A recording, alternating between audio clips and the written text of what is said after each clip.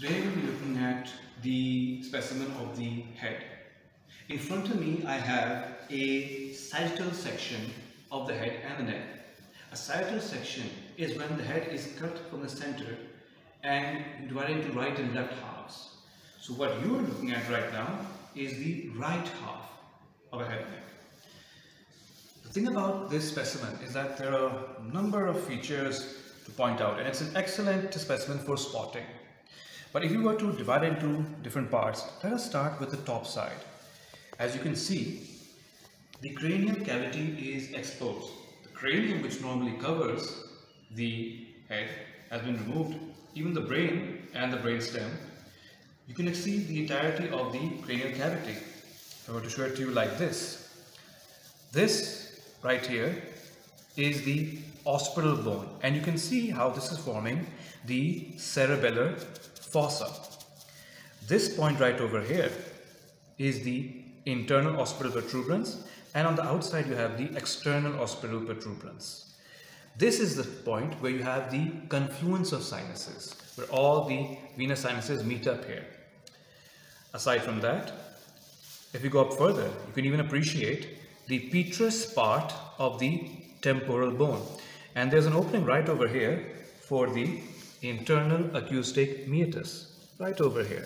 This is where you have the passage of the facial nerve and as well as the vestibulocochlear nerve, because here is where the inner ear rests. If you remove the petrous part of the temporal bone, you would be able to appreciate that. The outside is where you have the temporal part, the squamous part of the temporal bone. Over here is the foramen magnum. You can see some fibers of the spinal cord are cut and exposed here. Even the certain vessels can be appreciated coming up above. Here you have one of the vertebral arteries passing next by, and here is the spinal cord. Going up front, here we have the middle cranial fossa. In the middle cranial fossa, the entirety is made by the sphenoid bone. Here is the greater wing of the sphenoid, and up above we have the lesser wing of the sphenoid. This is the salica turcica, where the pituitary gland rests. In front, you can even appreciate the sphenoid air sinus exposed. Here, down below that, is the pharynx. We'll get to that after passing the entirety of the cranial cavity. In the anterior cranial fossa, where you have the orbital plates, the orbital plate have been exposed, and you can see the orbital cavity with the muscles and nerves shown here. One easy muscle to appreciate here is the superior rectus muscle, and other ones down below. Here you even can appreciate one fiber of the ophthalmic nerve. All of these are passing through a common tendinous ring and through the superior orbital fissure.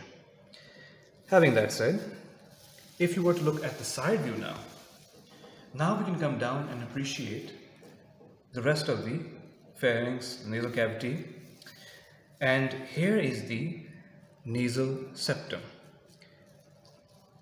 The nasal septum is usually composed of multiple parts, but beyond that, if you were to see behind, this cavity exposed right over here, on the inside, this are where your nasal cavities are. Obviously, the one I'm passing my needle through is the right nasal cavity. The left nasal cavity is located over here in the other half. If we go further back, you can see right over here, and I'm going to basically just pull this open so you can appreciate this thing more easily. And I'm passing a needle right through the opening of the eustachian tube. This is the opening of the eustachian tube, also known as the pharyngotympanic tube. This is what connects the middle ear with the backside of the pharynx and the nasal cavity. And you can see right behind it, if I were to use another pen, this elevation right here, this elevation is known as the torus tubaris. It is due to the prominence of the cartilaginous part of the eustachian tube. And the space right behind that, use a different pen, let's use a yellow one. On the back side, you can see a recess. This entirety of the recess is simply known as the pharyngeal recess. A pocket-like space located directly behind the torus tubaris. Going even further, if I were to descend downwards, then I notice that from the torus to baris, there's a bit of a fold here. This fold, which reaches all the way to the pharynx, is known as the salpingopharyngeal fold.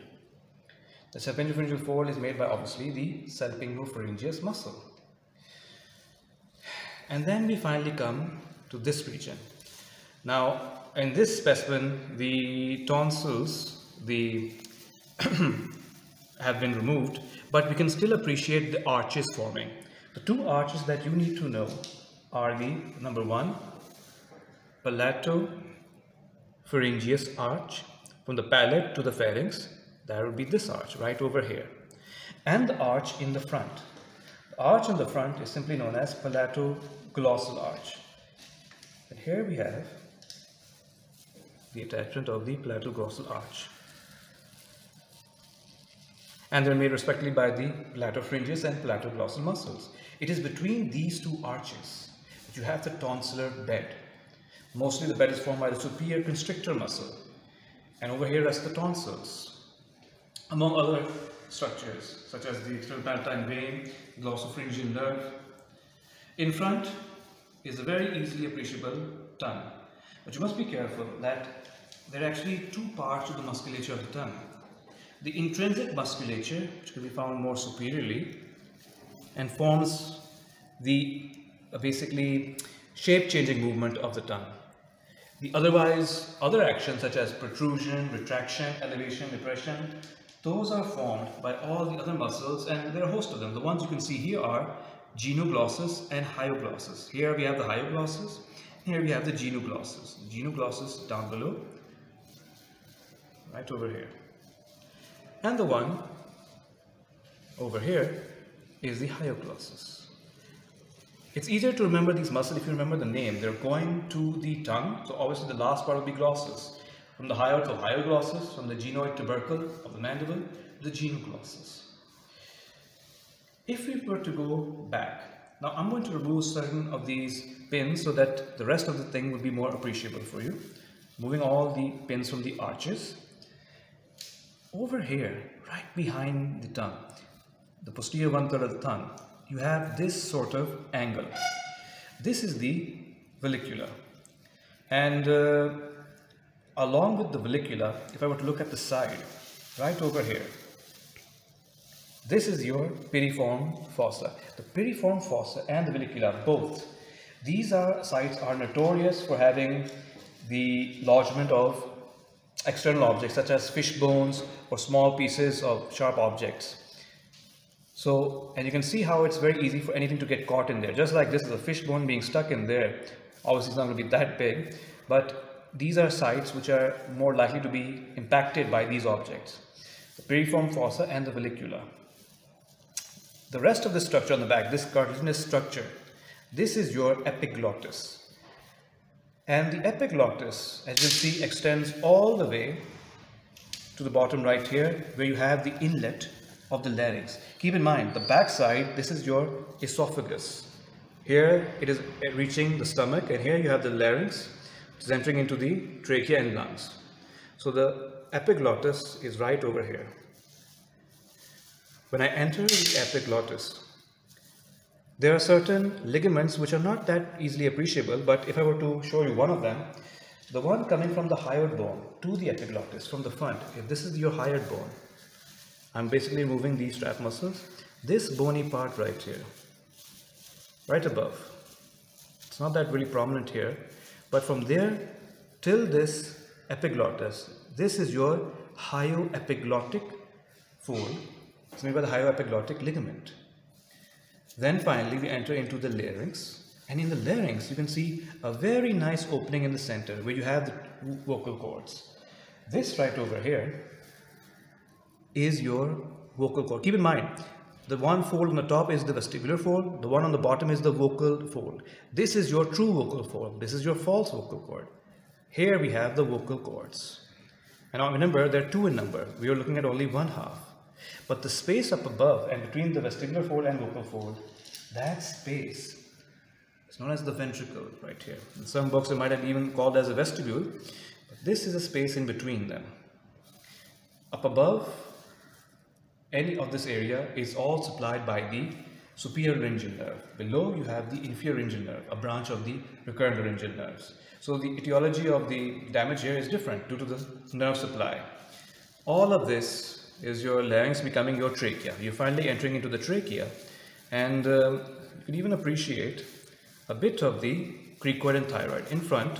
So to remove all of these strap muscles, this right over here is your thyroid cartilage. A very nice thyroid cartilage, and right below it the cricoid. The ligament in between them, that ligament, so cricothyroid ligament, this one right over here. And you may have noticed, some of you, there's a muscle overlying the thyroid. This is basically your thyroid muscle. Beyond that, let's come to the back side. We have done the larynx and the trachea, we have done the tongue and all the structures behind. Let's remove all these pins just to clear up the region. And now let's go back to the esophagus. A few things are left to mention over there. Over here, as I said, from the pharynx, we have the entry into the esophagus and into the larynx. The back side of this esophagus, as you can see here, well, before it becomes the esophagus, here is still the pharynx. At this point, it will become the esophagus, and you can see how it becomes very muscular tube-like.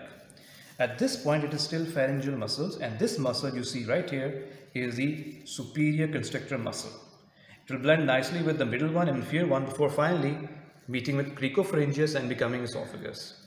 So here I'm putting one in the superior constrictor muscle. If we were to invert it on the back side, you can see there's a whole region exposed here. All of this is the vertebrae, the cervical vertebra. The topmost you see over here, and since this is bony, it's going to be hard to put a pin through it. But the topmost, right below the basilar part of the occipital bone, that is your atlas. And the one below that is the dens of the second vertebra. And the vertebra continue downwards. The back side is still the spinal canal where you have the spinal cord. All of this fascia you see right here behind the constrictor muscles, all is this, the buccopharyngeal fascia. The buccopharyngeal fascia, if I were to remove this, and it's quite difficult to remove, it's quite thin, there's a space right behind that, known as the retropharyngeal space. This retropharyngeal space is quite important because any sort of penetration through this muscle and this fascia can cause a pathway into this space. And this space can obviously get infected and an abscess can form, a retropharyngeal abscess. Commonly, you will see this in cases of fishbone impaction. With that said, we have covered the majority of the medial side of the head and neck, the sagittal section. I won't go into much details of the outer side, although there are a few notable things to see here. But as you can see that a lot of these structures are pretty mangled actually. It's still quite usable. I mean, there's still certain things that we can nicely appreciate here. For example, you can still see outside of the tongue, and below that, the submandibular gland. You can see a very nice mandibular nerve dividing into a lingual nerve and a inferior nerve. In fact, let me divide this to show you.